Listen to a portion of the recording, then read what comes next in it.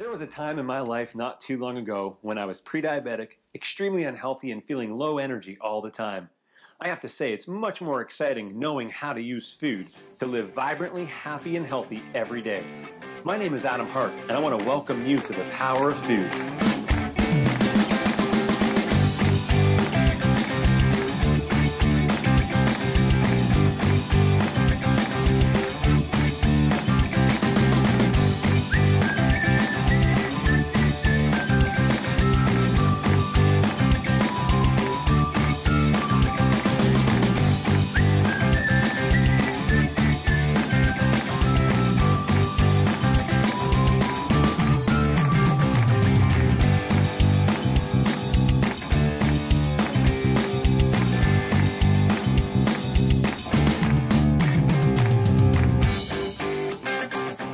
Here we are again, the Power of Food Cooking Show. Really happy that you can join us today. I'm a big intention guy, everything for a reason. So I believe you're here for a reason as I get this chance to share a little bit of time with you. I'm mindful that I want to at least give you something of value so that when you walk out of this after just a few minutes that you're spending with me, you're going to get some information that you could put into use. And we're going to be doing a recipe today that I find, especially as we get into some of the hotter weather, it's really just a beautiful way to share some love with your family and your friends, and it's how to make your own salsa. Essentially, this is my pistachio mango salsa from the Power Food book. It's one I've been using and sharing probably for about 8-9 years now, and it's just such a phenomenal way to bring some freshness into your day. Why not do that with a salsa? Now, normally store-bought salsa, especially if it's not organic, you're getting a lot of preservatives, a lot of chemicals within the different ingredients that have been used to produce it. So I tend to try and do as much as I can local, as much as I can fresh, organic as possible, and that just gives you that extra nourishment, your family, and makes us feel that much better. So let's get started. We got our obviously #1 ingredient for any salsa, nice fresh tomatoes. If you're growing your own tomatoes at home, good for you. It's one of the most phenomenal things that we try to grow in our home. Doesn't always work out, but when it does, I don't know anything better. Cucumber, a few other things that we grow, but tomatoes by far, when you get a fresh tomato. You guys who do that, you know what I'm talking about. So there's a couple cups of fresh tomato. I'm going to throw in a little bit of the sea salt. Also, option is a rock salt of some kind. I know the most popular one that many of us know is the Himalayan pink salt. There's many variations of sea salts and rock salts, but it's an electrolyte. And I love it in there just to really give everything that nice pop and flavor that we're looking for. I'm going to throw in some garlic. Now that's one of those that's a hit or miss. It's raw garlic, so if you want to maybe saute your garlic first to cut out some of the power of the garlic, because it tends to really overpopulate the recipe, but I love it. And I think when you have it in combination with some of these other ingredients, it works really, really well. So I'm throwing in some pistachios, great essential fatty acids, good protein source. Also gives it a nice crunch. I didn't throw in a whole lot, but definitely feel free to throw in as much as you want. A cup, 2 cups, 3 cups. I love it with a lot of pistachio. I just don't have a lot with me, so I just threw in a little bit there for you guys. Next off, we've got a little bit of sweetness, and this is the, obviously, pistachio mango salsa. So we gotta have some mango. I'm throwing in a good 1 full mango. It's a little brown, the mango, but that's okay. When you get a mango, you just want to test the outside, that it's nice and soft. You don't want it too mushy, but you don't want it too hard, because then it's not going to be ripe and ready to go. So this is actually quite good, even though it's a little bit brown. It's got a nice sweetness to it, and that's what you're looking for to counteract the impact of the garlic as well. It's just something that's going to give it a little pop of sweetness. So the mango is a phenomenal way to do that. Now, another one that is either hit or miss for some is raw onions, and like the garlic, you can saute that first to avoid any of the harshness that might come for you from raw onions. I tend to love it. This is a red onion. I find it a little bit easier to digest than white onions. I'm just going to give that a quick little mix to get it going.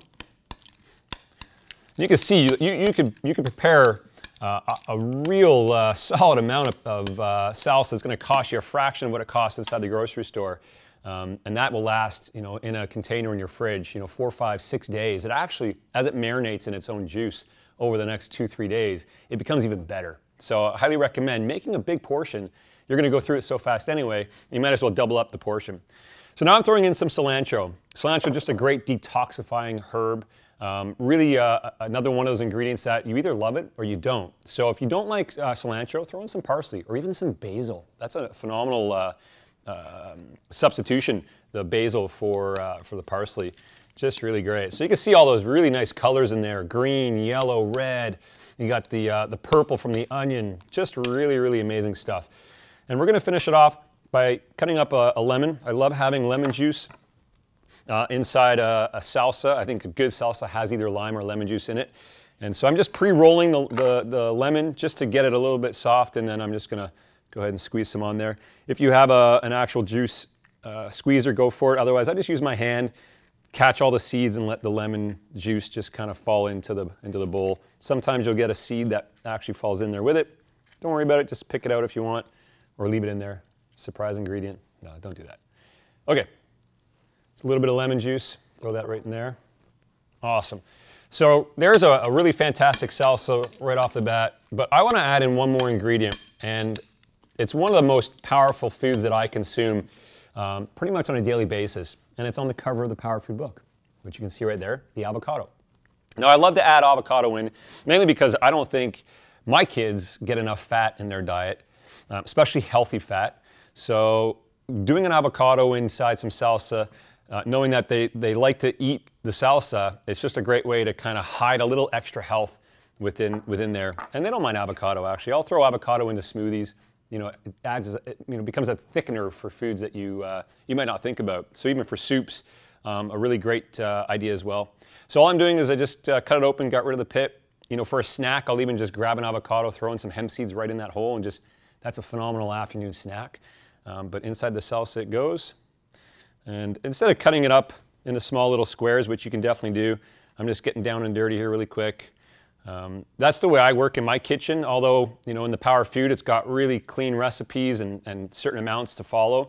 But once you get good at mixing and matching these types of ingredients, you just start to play and have fun. I mean, instead of mango, you could have done any other fruit. You know, like an apple would be fantastic in there. A pear salsa, wow, that'd be fantastic too. So I'm just gonna cut up all that perfect avocado. Now, like the mango avocado, you want it to be just nice and tender when you touch the outside. You don't want it too mushy and definitely don't want it too hard. But you can see that actually was a perfect avocado. And just a great thing. So let's just mix that up. Wipe my hands off. All right, so look at that. We got a huge, beautiful bowl of salsa ready to go. And now the key here is, what do you eat it with? Well, because you got such amazing nutritional value in all these ingredients, don't worry about what you choose to eat it with. If you want it on bread, if you want it on whatever chips you like, go ahead and do that. But I highly recommend, if you're gonna do chips, these are the guys that I have here. I'll show you the package. It's pretty mangled up because as soon as we come home with this bag, my kids always tear it open to get at it, but that's the K-Pasta chips, non-genetically modified corn. So if you're gonna do a corn chip, I highly recommend you go with non-GMO corn. But that's just a great way to enjoy your salsa. You know, you put so much love and energy into creating this for yourself or your family. Why not do it with a healthier style chip? And that's that guy right there. Just dig right in. Now, this is really big and chunky. If you want, you can even blend that up just a little bit to not have it so chunky, but I love it this way. So I'm just gonna dig in. Happy you're here with me. That's the pistachio mango salsa. Come back again for the next episode, the Power Food Cooking Show. Have a wonderful day.